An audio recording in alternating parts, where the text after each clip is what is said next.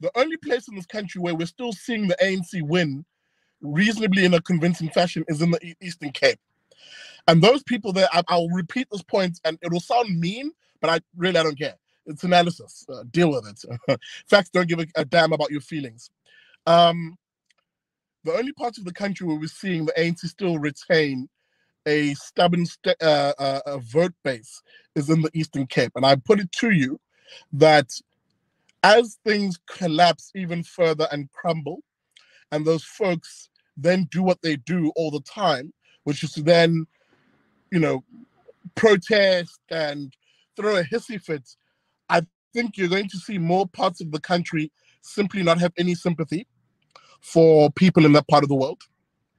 I think that's just going to be a simple equation where the rest of the country who have made that leap away from the ANC, whether they did it by actively voting in that direction or they did it as ANC supporters who chose not to come out and vote in order to register their disappointment.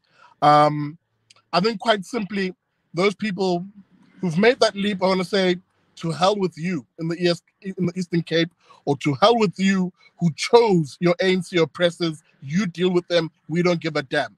We're dealing with a coalition here, or we're dealing with what has been a change in government.